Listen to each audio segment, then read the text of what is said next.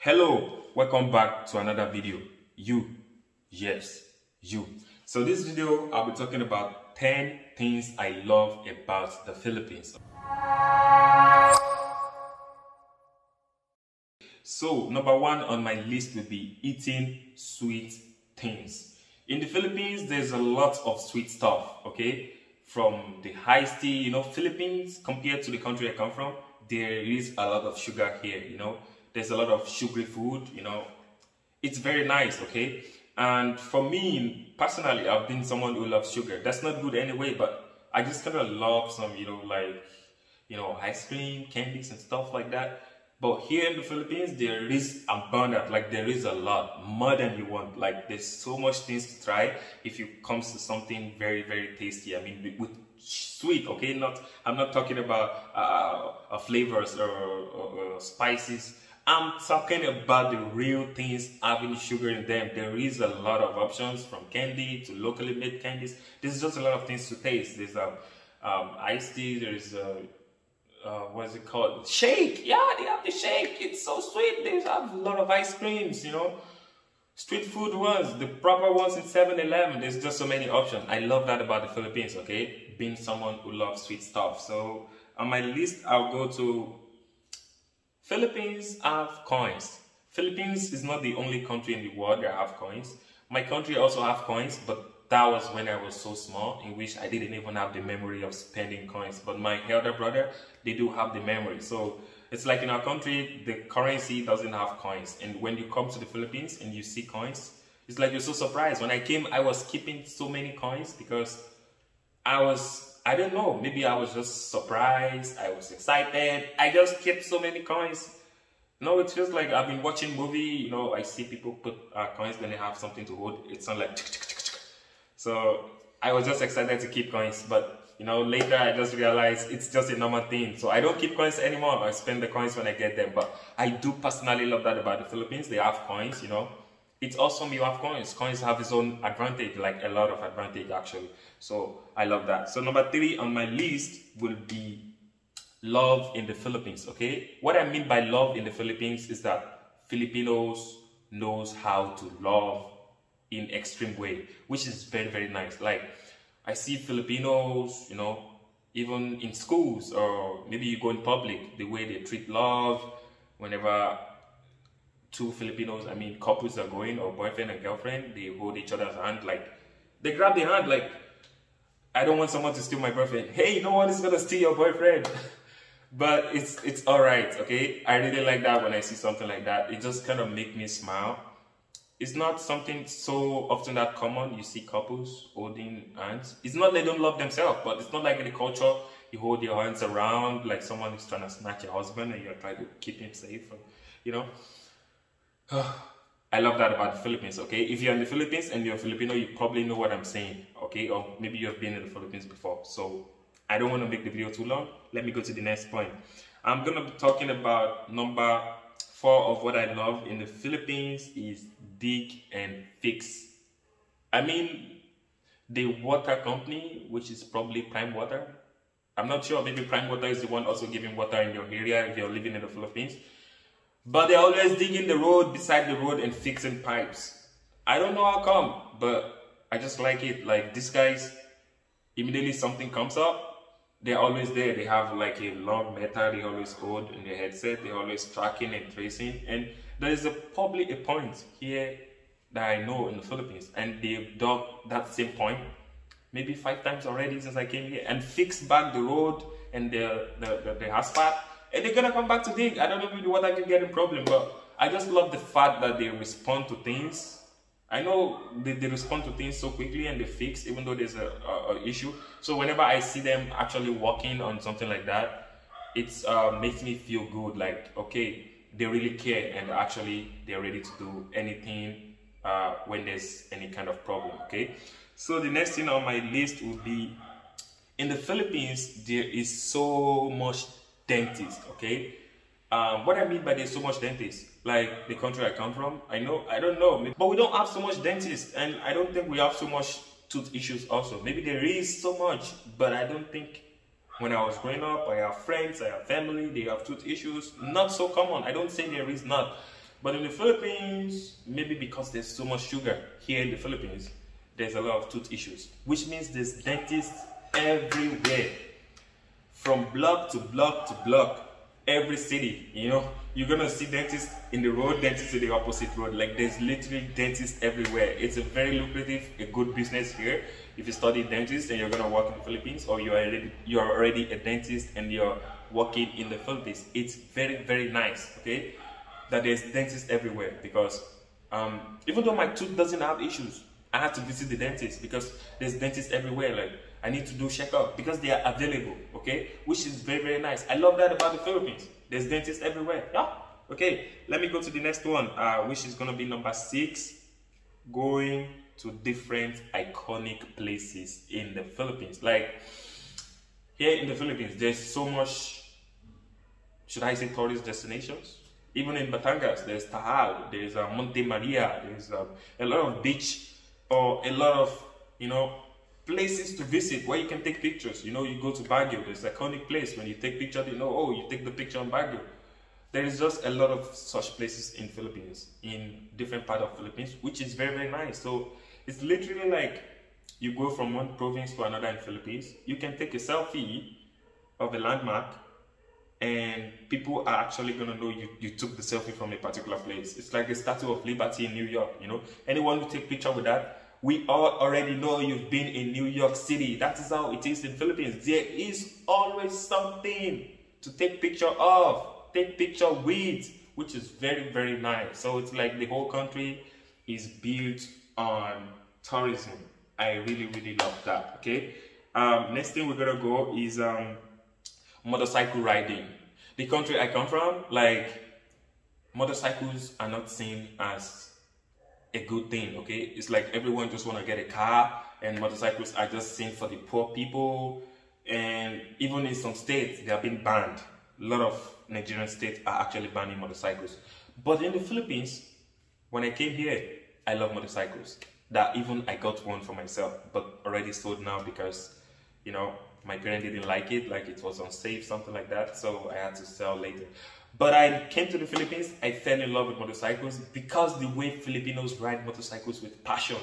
I mean, literally, on my street, I see people wake up early in the morning, they have something they call VS1. When they wash the motorcycle, they spray VS1. The motorcycle becomes so shiny, so clean, which is very, very nice. That's not the end, okay? These guys, when they ride motorcycle, maybe with their fiance, with their love, maybe their couple, I don't know, they hug each other on the motorcycle, which Philippines is the first place I'm gonna be seeing something like that. Don't get me wrong, that is very, very romantic. Like, in the Philippines, I don't think motorcycles are seen for poor people, but a lot of people have motorcycles with passion. I see people that have cars, okay, they have SUVs. They also have motorcycle in the Philippines, and they ride it, they are happy, which made me to get a motorcycle, but a pity I sold it. So, but I'm willing to ride a big bike, okay? So, you know, the one with sound. I love this sound. This sounds, to me, it sounds like music in my ears. Vroom, vroom, vroom. Yeah, I wish to ride a big bike. Like, I really, really wish to ride a big bike. I tried to rent, like, I searched, where can I rent a big bike? But there's no renting big bike. I just want to try it so much, okay? Oh, let's go to the next point of what I love about Philippines. Remember, I love motorcycles. Philippines make me to realize myself. Now, it's something I got from Filipinos. I'm in love of motorcycle now. Let's go to the next one, guys.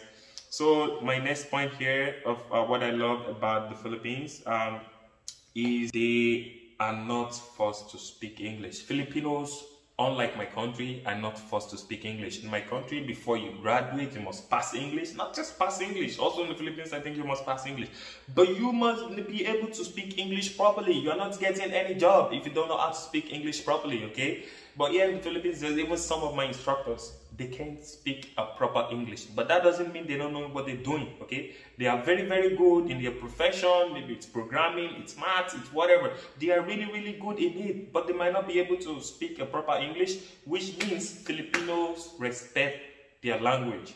They focus on their language. They take their language as a good thing, in which in my country, maybe because we're colonized by the British and we have so many languages, and it's only the English that unites us. So it's like, if you can't speak English, probably you can't talk with other people. But in the Philippines, it's like Tagalog is like the second national language apart from English, and a lot of people can actually speak, so it's not a barrier. People can still communicate in Tagalog. But in my country, I understand the condition there. But I love the fact Filipinos take their language first before English, okay? That is very, very good. And I don't want Filipinos to later, on, because I've been seeing some people that they're making the same mistakes Nigerians are making.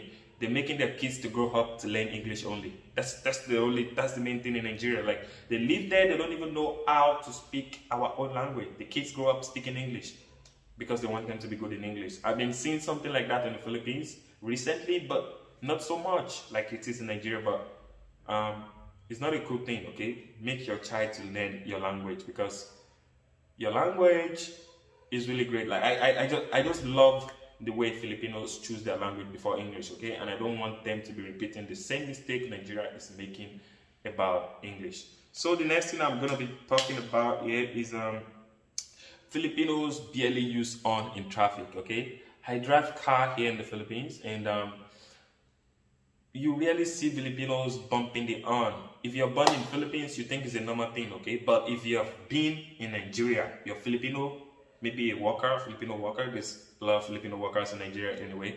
So you've been in Nigeria, or you are in Nigeria in Philippines. You know what it's like when you get in traffic in Nigeria. Even when there's no traffic, people are very quick to, just to bump the horn. So sometimes it becomes very noisy because there's always on. But in the Philippines, they don't really use the horn so much. They would rather use the flashlight, like to flash you. Maybe you can cross the road, maybe you should wait for them.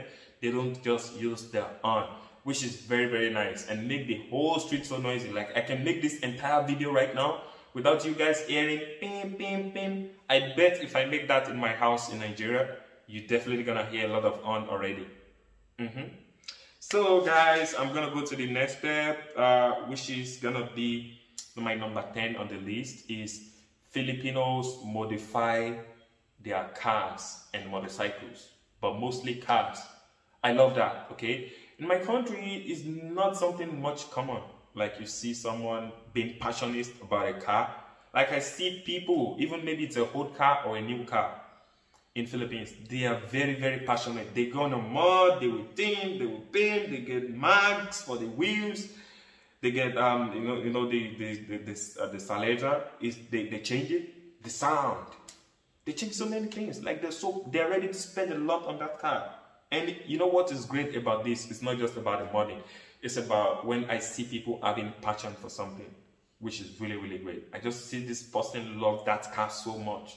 This person love the motorcycle, so ready to, do anything to make it shiny. In the Philippines, there's low-riding motorcycles.